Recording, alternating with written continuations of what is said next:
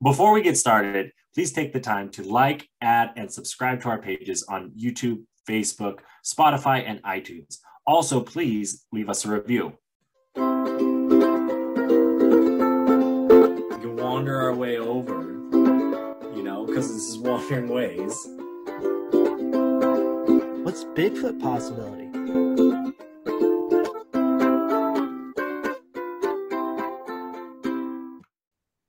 Blink.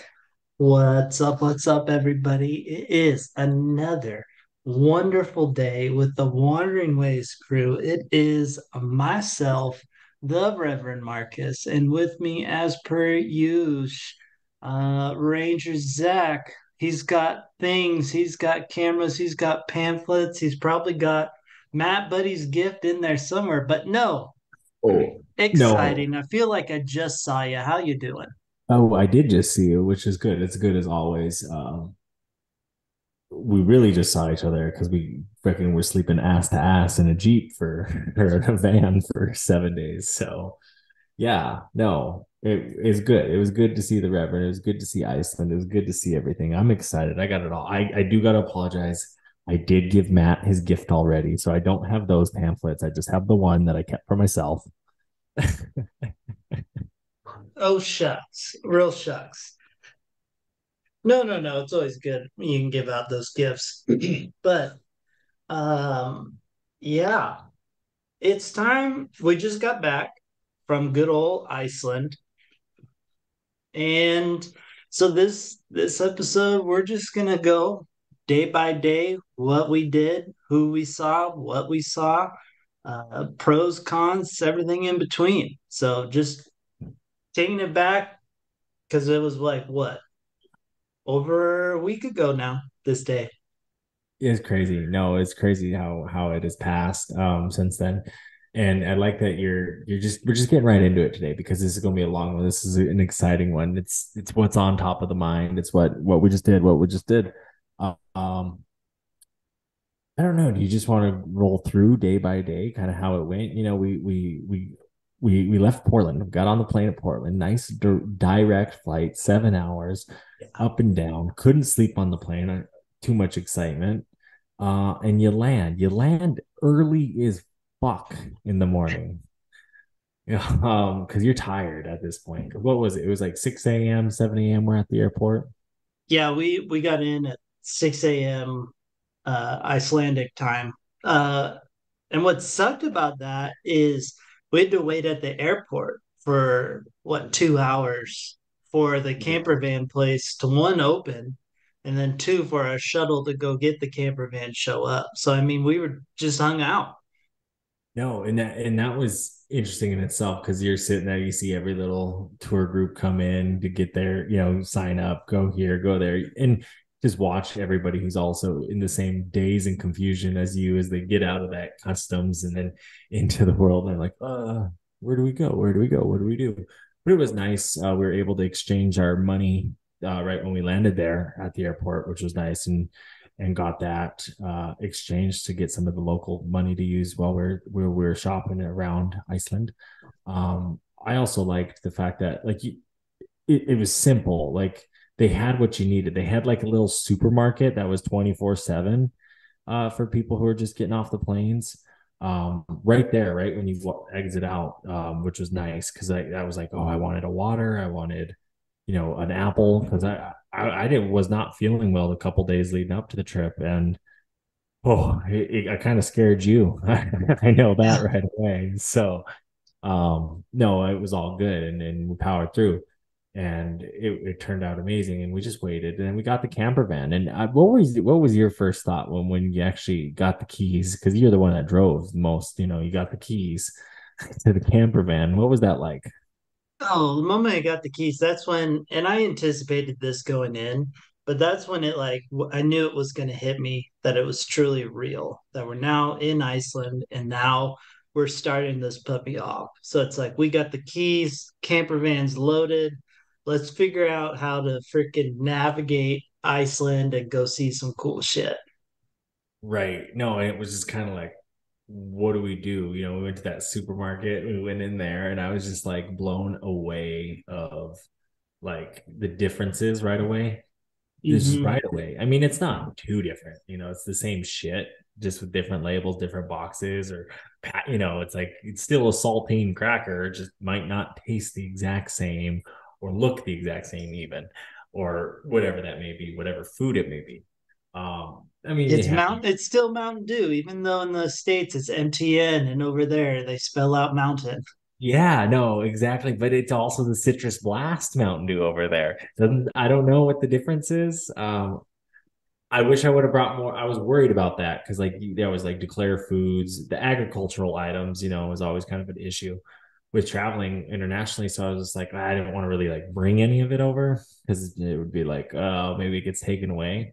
But I kind of wish I did because like looking back at the trip, and I'm glad your Super 8 captures some of the moments. I didn't take a video or picture of inside the van.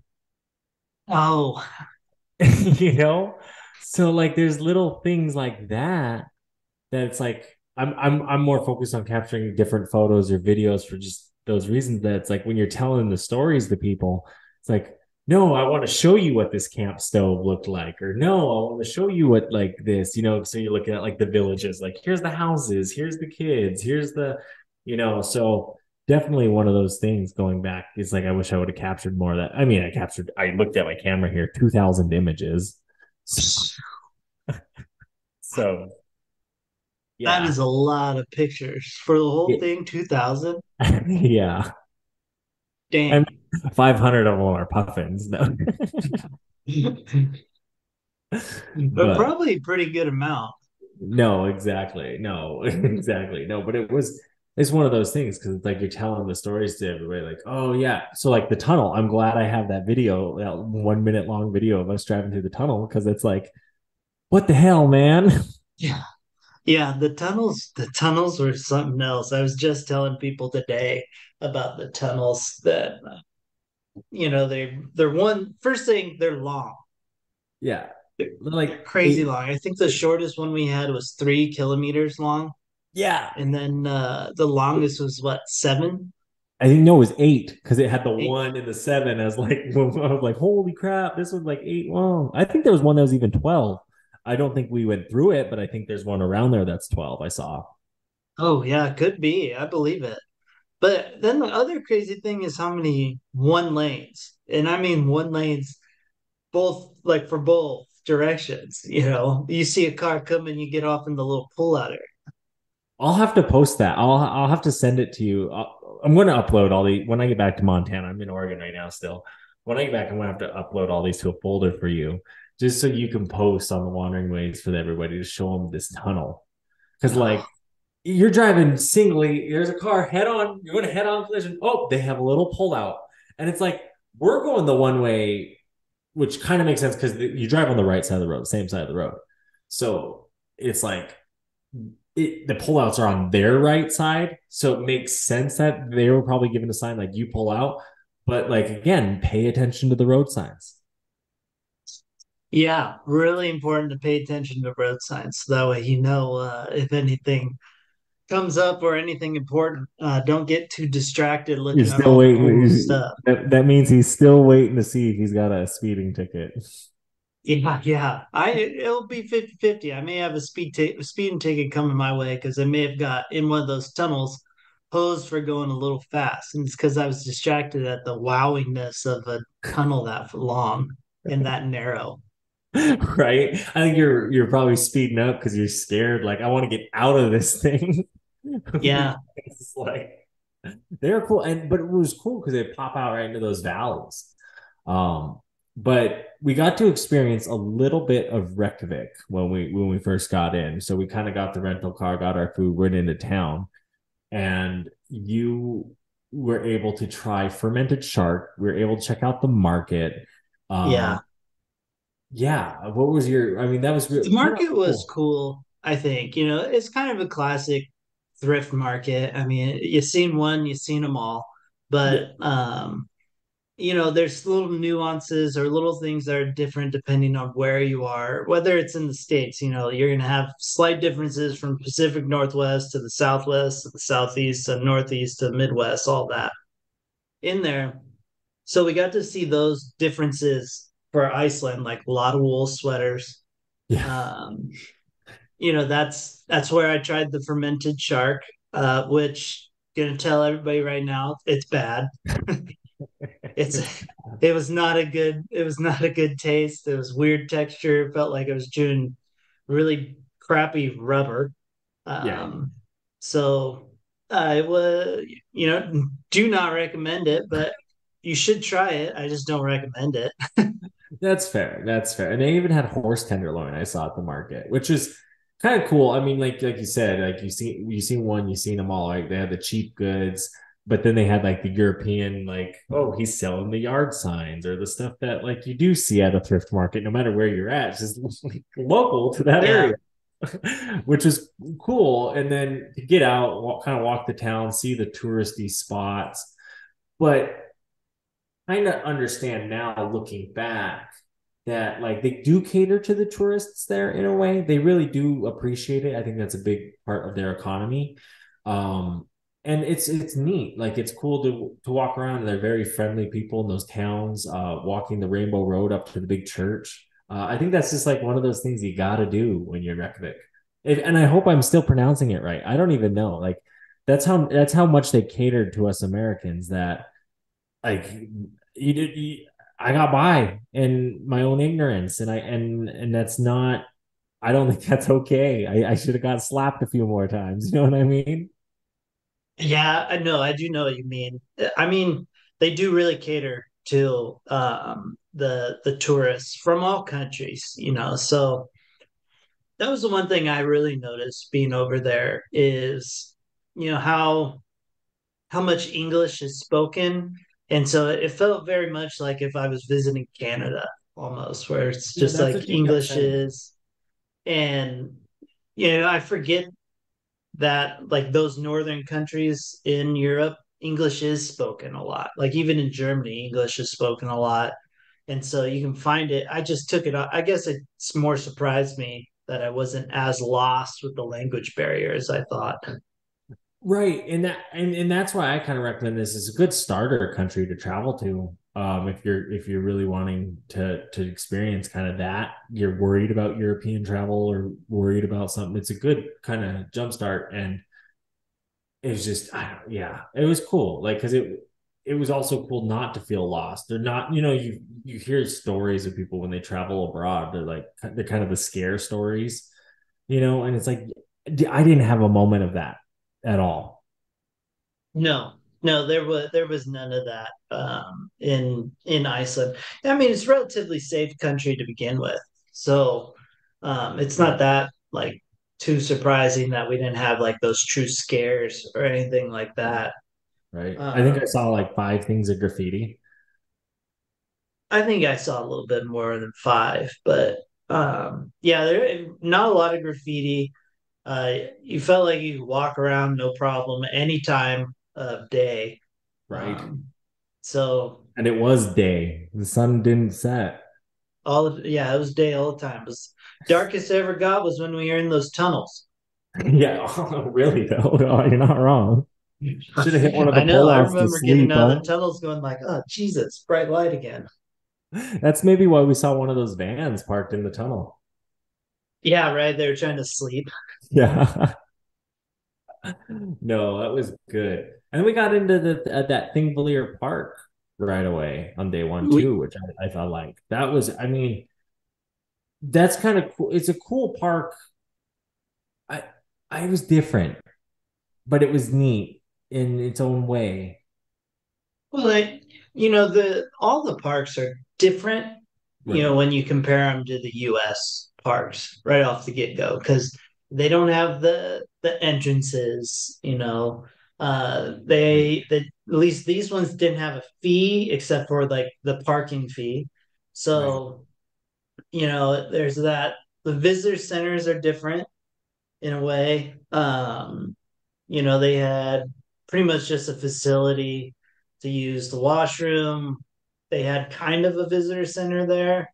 It wasn't too crazy. And they had like a real small gift shop that wasn't much. So those big differences off the get go compared to like a park in the US. like a crater, a Yellowstone, a glacier, like even a redwoods. It's a little bit different. Right. Um, but I mean, that one, Thingvellir, it had the people like it was a park.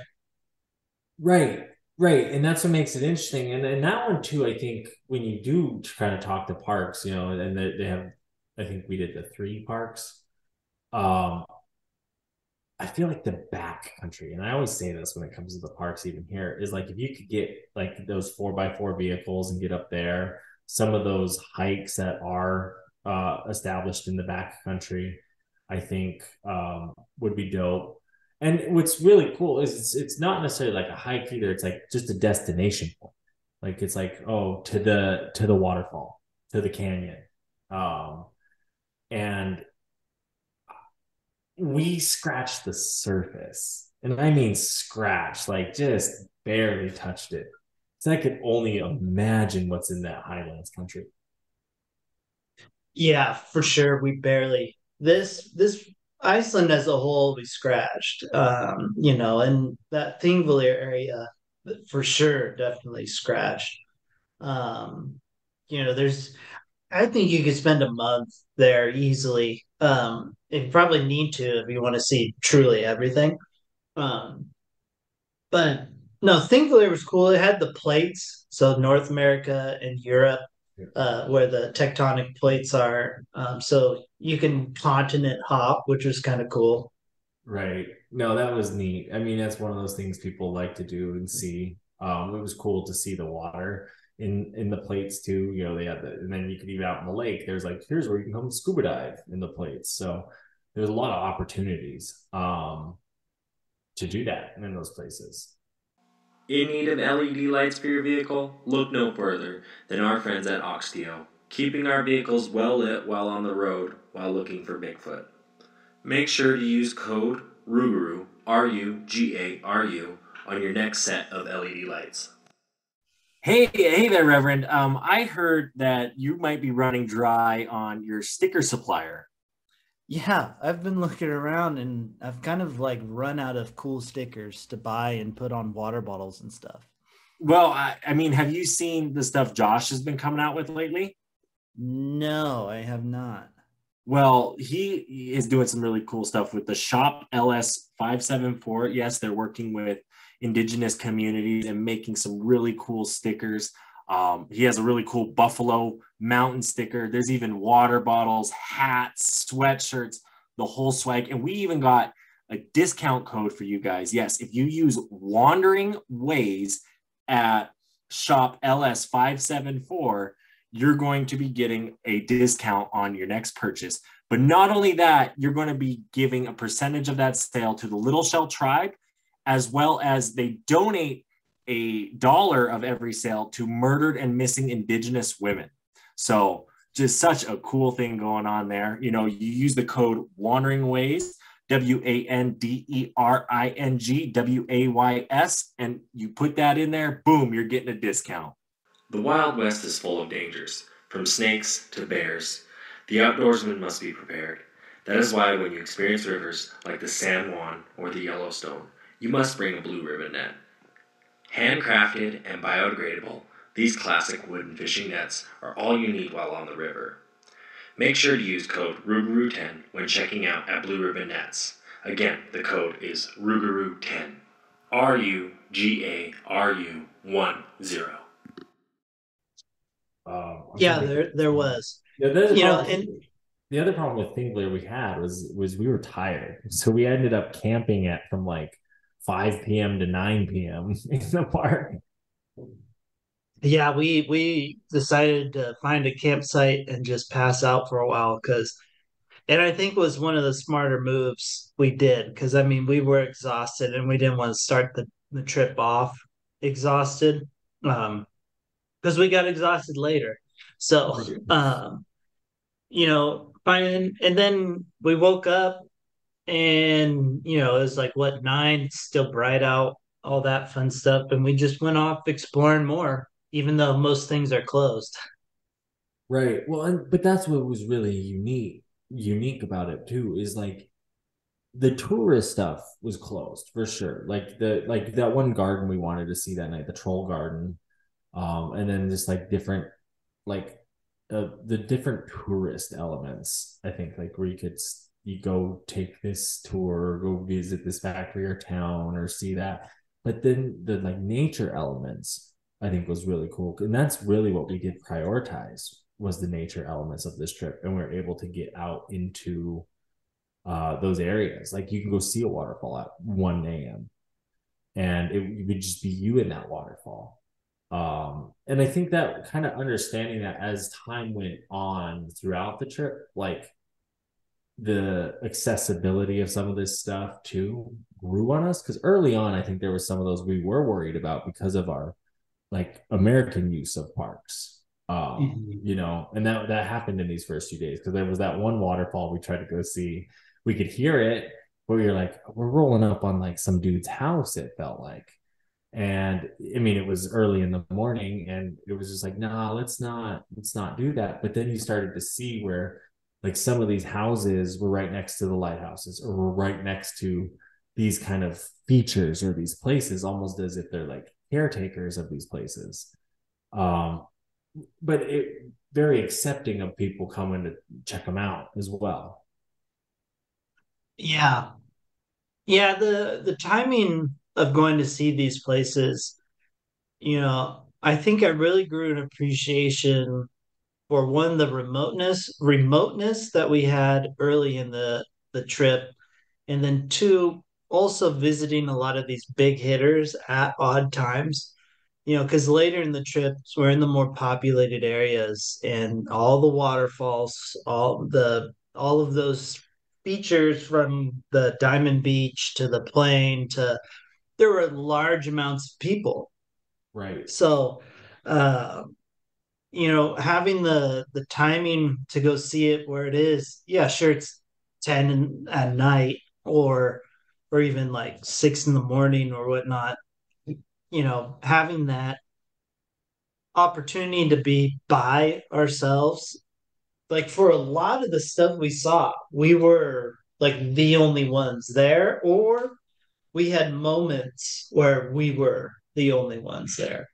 And what's wild is we were able to, even in some of those packed places, like that Diamond Beach, we just kept walking further away from the people and we were able to have those moments. Um, and yeah, that one, the day I think was starting to grow at that point of the day. But I'm trying to think of the other one. There was another time I had an example where we kind of did that. Oh, the Puffins early on, where it's like there were a lot of people at the Puffin Cliffs, and you could tell it's probably like all day long. There's probably one or two people there, no matter what time of day, just because of where we were at. And we were able to just keep walking along the cliffs to a part where it was just us. Yeah, that was being able to have those moments where it was just us was a huge plus for the whole trip. It really was. And it's tough to get those kind of moments in any of the places, like whether it's in a park or not a park here in the States.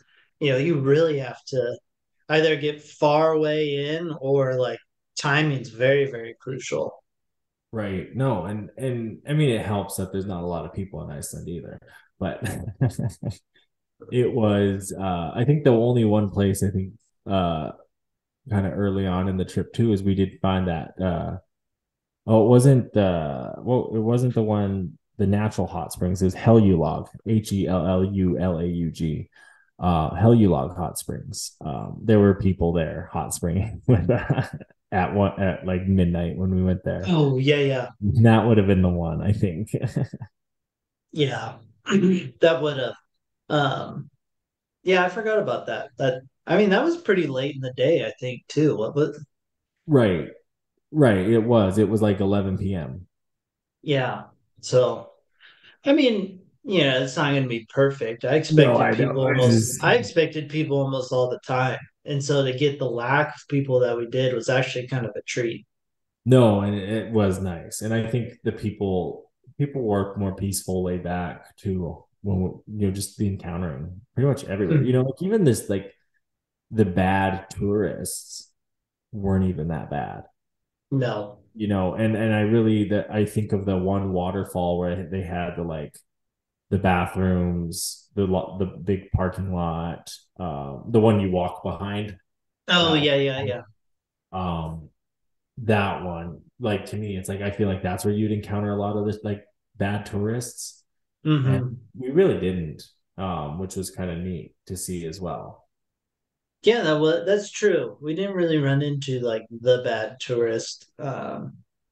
It's just people kind of doing their thing and then, not doing anything too stupid.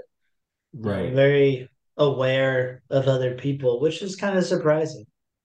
Yeah, and it was nice. I mean, maybe it's the type of tourism that it is too, because like you get to like to me there is that pureness of nature that Iceland kind of had with it, Yeah.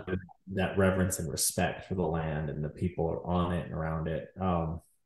Where I guess like that's what it attracts, where our parks here in the US, they also attract the people who, they like to go to the cities and like to go do the American thing here, which is different. I mean, that's what makes these places cool and unique, and why we need to go visit and see them all, because you learn from them. Yeah, you really do.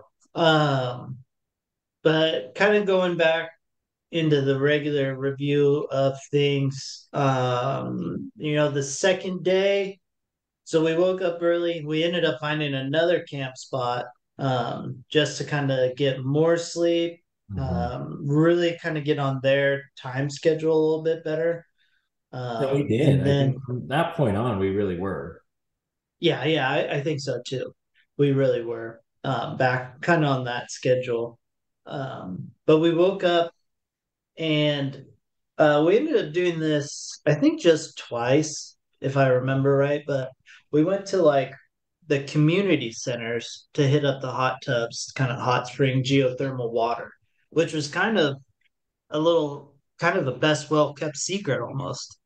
Honestly, no, I think that was one of the coolest things we did, and that's what when I was doing the research for Hoffafoss, there's a swimming pool that overlooks the water up there, and I know I'm butchering that name too, but you overlook the water there. And I was reading, I was like, oh, they have hot springs basically as well, like the hot tubs where they're channeling the hot water from the volcano as well. And I'm like, I bet you all these pools and community centers in these towns that all these small towns have that.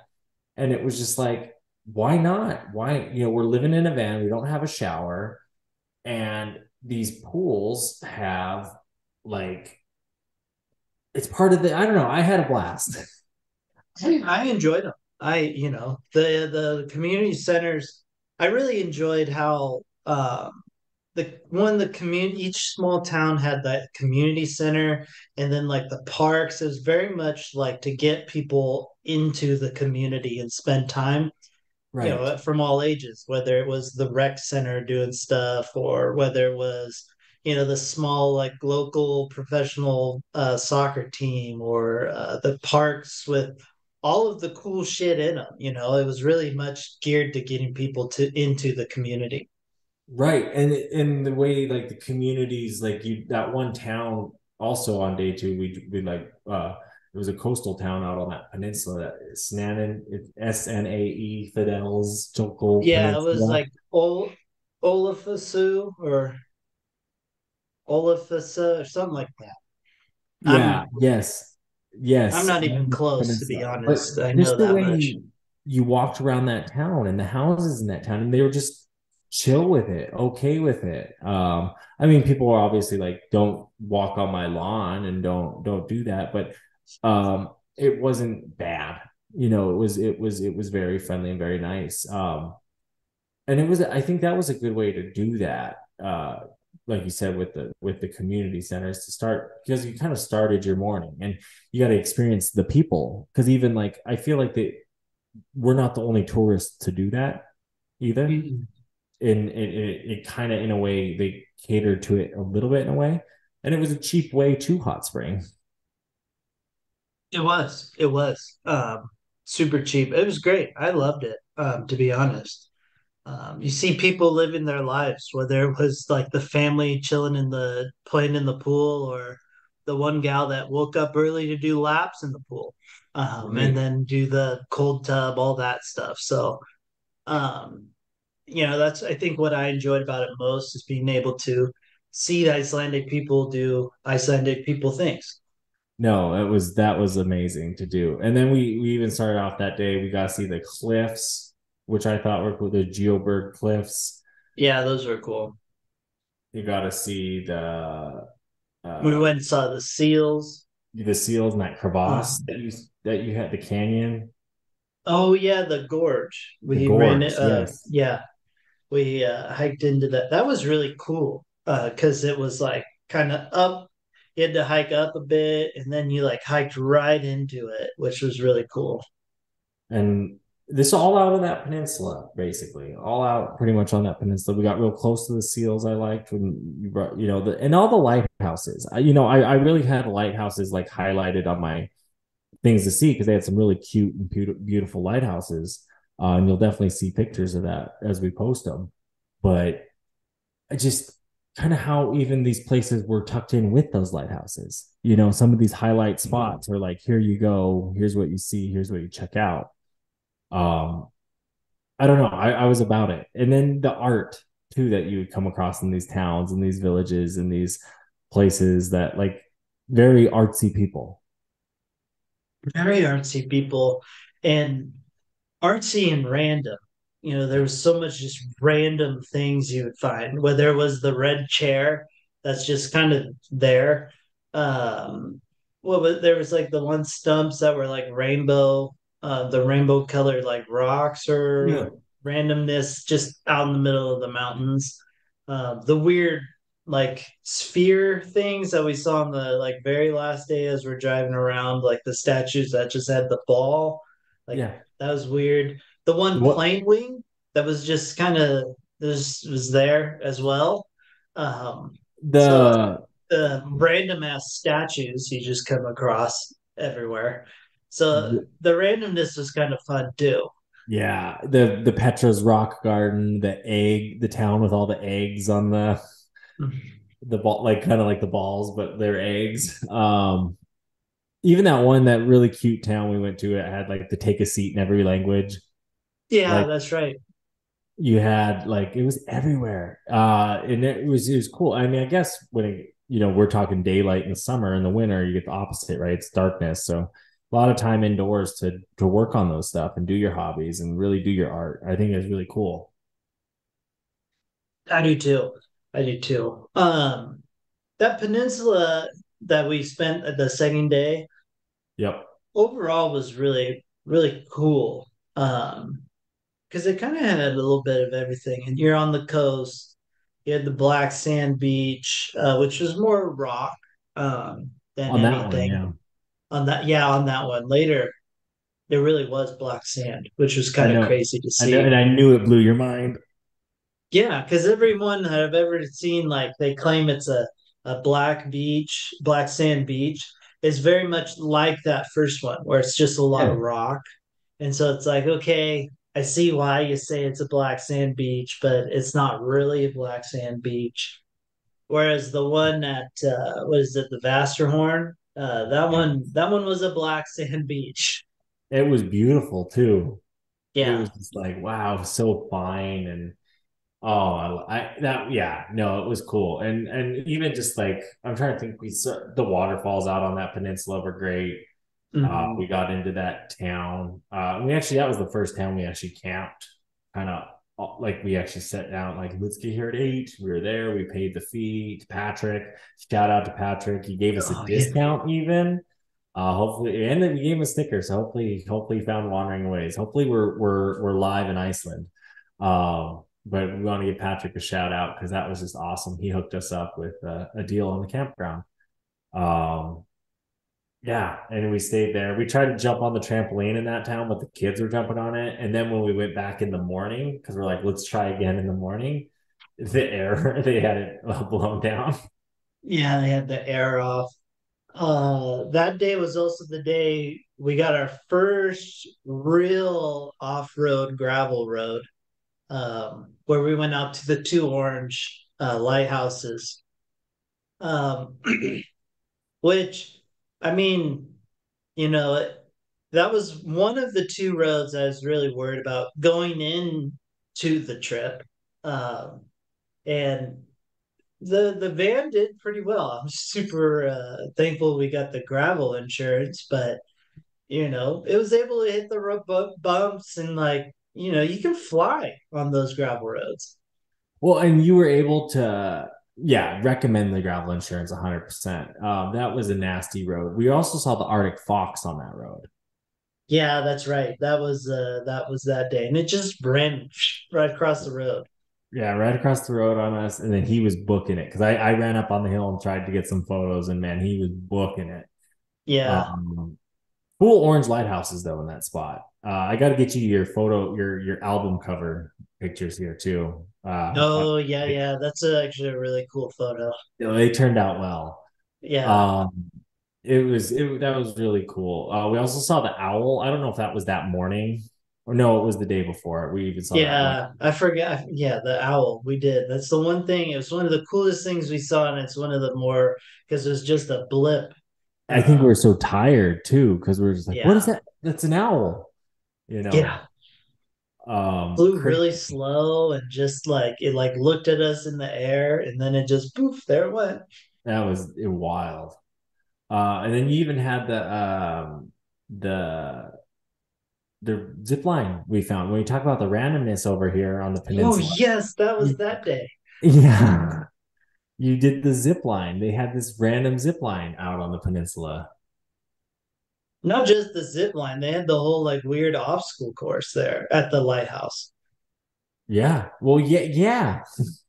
They had the like barrel you crawl through, it had stuff you like walk and balance on, and had like little stones you step across. I mean, it was really random. It was someone training for that show, probably. That what's the show they do on TV where they The do all? American Ninja Warrior, where they're Yeah, just that one. that could be, maybe Just there's an Icelandic version of the American Ninja Warrior, and they and train on that's the wood kind of like stuff they do. ours is padded and theirs was like wood like that. Yeah, that's true too. It was it was wood. And then we were able from there to get out to the next day. We woke up after we stayed at Patrick's campground. We were able to make our way up to the ferry in that Steikenholm. It's a long name. I It's butchered Port the Town. name, but yeah, it's a cool town. The It cool town is. It starts with an is. It S. had the little lighthouse overlooking, and you could see all the tiny little islands around it. The Great view harbor. of the Atlantic Ocean. Um, so that's always a treat. It's The uh it's the town. If you've ever seen the movie Secret Life of Walter Mitty, we stopped at the bar that he goes running out and jumps into the helicopter. Saw exactly where it happened. and not a bar. No, it's just an abandoned building. And Mark, because he was confused because it's advertised as a bar. It's advertised the Walter Mitty bar on Google Maps. Yeah, I was expecting to see it have people in there, but or at least be closed, but have something in there. No, it's just literally an empty building. Yeah, that's wild. That's nuts. Makes sense, I guess. Um, Yeah, it was. no, And then got on the ferry. What were your thoughts of the ferry? it was cool. I mean, I've been on quite a few ferries before. I've even been on one of those car ferries that takes you across like the Green River in Kentucky in Mammoth Cave National Park. So it's like just the Kia Soul and two other cars getting carted across the river. Which was, you get those experiences. And this one, I like the way the boat opened up and you parked. And just the way they jammed everything and everybody in there. Yeah, But the top of the ferry was good. The food was good. The atmosphere was good. We were able to see some beautiful sights. Definitely worth it. 10 out of 10. my favorite part of the ferry. is us taking over all of basically someone's housing furniture from the port to that little flatty island. And we watched them load it up. It's hilarious. It was great. Yeah. Well, I hope they didn't pay for Amazon shipping that 2 day Prime because they need a little refund because I'm sure it didn't show up in time. No, I'm not. And the fridge too. That was crazy. They loaded a full fridge up.